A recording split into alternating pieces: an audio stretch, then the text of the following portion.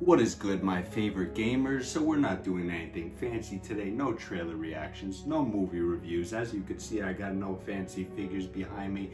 I just want to give a quick shout out to Resident Evil 2. This game came out 25 years ago today, on this date, January 21st, 1998.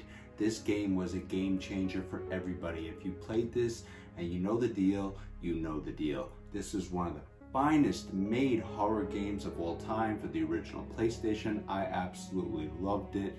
Everything about it was perfect.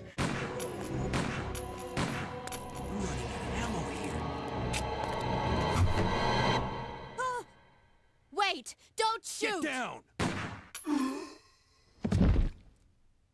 We can't stay out here. Head to the police station. It'll be a lot safer.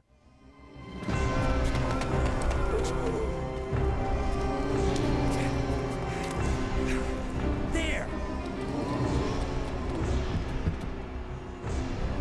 Buckle up. Okay. It was a great continuation from the first game, and then even 3 after that was perfect as well. And now we got the remake that came out for the PS4 that was insanely good too. It meant so much to me growing up. It changed basically everything about the horror industry, video game wise, and it was just such an upscale from the first game. It was 2 discs, it was very long, and I just want to give a great shout out to PlayStation for making this game possible. You guys did a great job. I'm so happy I grew up with this, let me tell you, and I can't wait for Resident Evil 4 to come out this March, the remake. I think that's gonna probably be the best remake that came out. But let's take a little look at this, the original PlayStation right here.